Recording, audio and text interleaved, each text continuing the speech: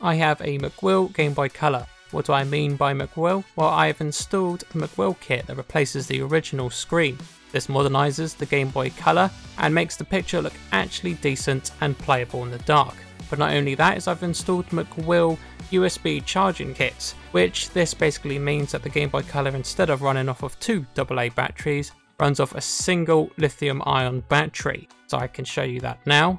It's the 14500 size, and I did do a video on this which you can watch in the top right. But there is one small issue with this kit. As you can see, there is no indicator for when this is charging or done charging, and in this video I'm going to fix that. Yeah! So these are the bits I am going to use, and I'll get a close up for you now. I have some pink LEDs, some red LEDs, a 0603 to 0402 adapter board, a double-sided adhesive, and a 220R resistor. So what I was thinking is replacing the original power LED. As you can see, when you turn it on, it goes red. It doesn't really have that much use. I want to replace that with the charge indicator, but I also want to keep the original power LED just to make it look authentic. So let's try and do that now. Let's remove all the screws from the case and open up the Gameboy Color.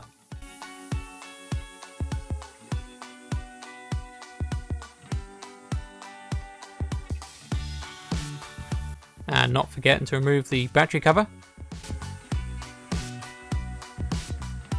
So for opening this, I have to be slightly careful and open it like a book. This is due to the MCWILL USB charging kit. So as you can see, there is a wire attaching both parts together, and I don't fancy desoldering this because I just want to work on the area up here. So let's see if I can work on this without actually removing that kit. That would be nice. So let's get to the original LED.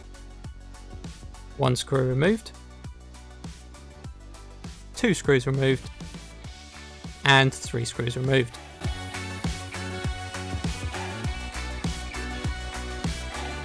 So this is the original LED, and this is the thing I will be removing.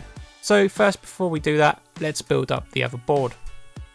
So to start building up the other board, which is going to house all the LEDs, I actually need 3 of these pads, so let's cut this to size.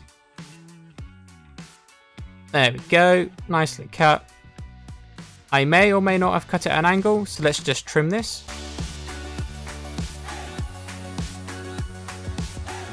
That's looking a bit better, but I think I can make this even better. I'm going to file this off camera now. Now that's been filed, it is looking very straight, and we can move on to the next step. So I'm going to insert a bit of wire here. This is actually a leg from a component, and it will slot in nicely.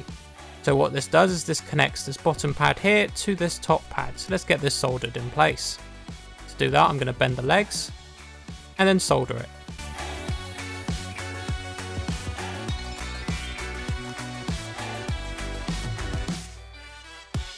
Now that has been soldered in, I'm going to prepare the bottom pads for a 220R resistor. This just makes it so much easier to solder. So this is actually really small. I'm not sure if you're able to tell, but I'm going to solder it on nonetheless. And there we go, both sides done. Now I'm going to prepare the other pads for the LEDs. Just doing this makes it a lot easier to put the components on, especially considering how small they are. So this is the purpley pink LED. I think it looks more purple, and I'm going to put it on the middle. And that way the circuit will be complete like so, with a 220R resistor protecting it. I do have some tweezers that will test the LED so we know which orientation to fit it on. Now I'm going to put the LED on, making sure not to burn it. That's one side done. And now just to solder the other side. There we go. To check that this works, I can then use my same little test tweezers, and if I test at each test point, there we go. Oh, oops, I didn't mean to flick that. Let's carry on and put on the red LED. So I'm not going to use the original red LED, it'll be way too big. I'm going to use this tiny one here. So this is the kind of color you would expect. Let's get this onto the top pads of this little board. So that's one side done.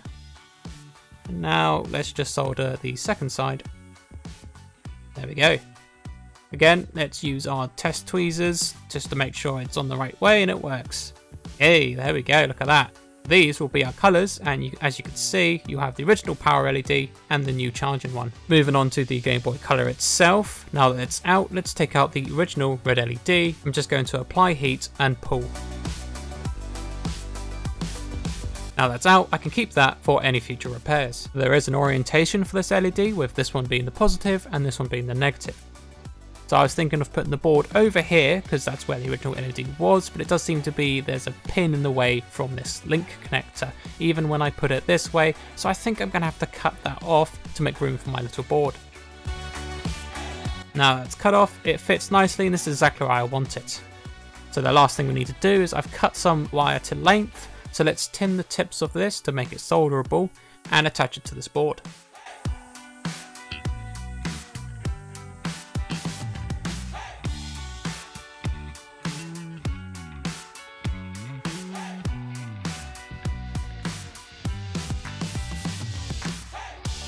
And the last one now.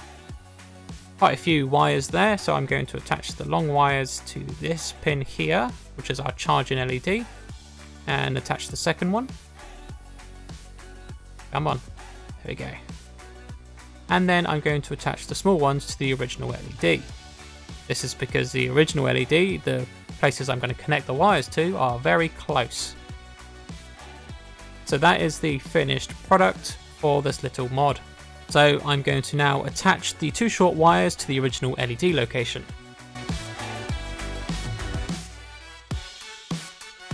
And just to make sure it works, there's luckily some test points for us, so I can use my test tweezers just to make sure I've got this connected right.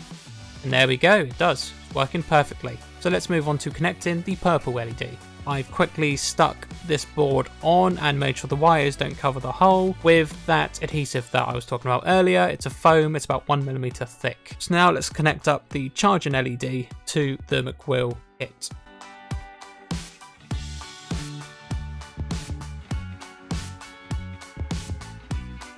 So let's flip over to the other side so we can solder them on.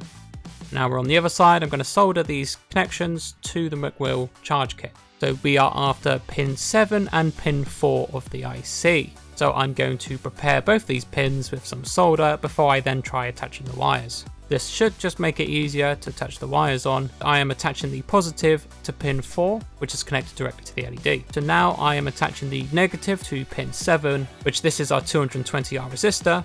So what I'm going to do now is I'm actually just going to clean this up off camera. I think there might be some issues with which hole I've used on the Gameboy Color. As you can see, I've desoldered it and not put it through that hole anymore because there's going to be a pillar and screw there, and use some wires on the board instead.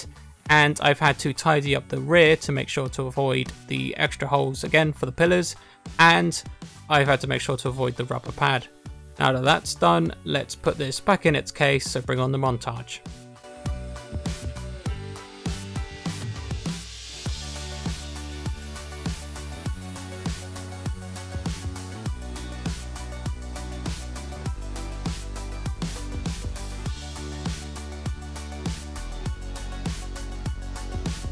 So the moment of truth, let's test this and see if it works. I'm kind of excited. I hope this is going to be okay. No, I don't see the LED. Does the purple one work though? Hey, that one does. I don't know why they said it was pink. It looks more purple to me. Let me know in the comments below what colour you think it is. I can, funny enough, I can at an angle see the LEDs there. So what I'm going to do is open this up and I will cut to what I can find. So I think the issue is there's actually a ring on the case, and I've cut it at the side because the red LED was right up to the side, so hopefully that should let in more light. But not only that, I need some kind of light diffuser, and I don't have anything because I wasn't expecting to run across this issue, but I found these little rubber feet that you stick on the underside of things, and that seems to work quite well.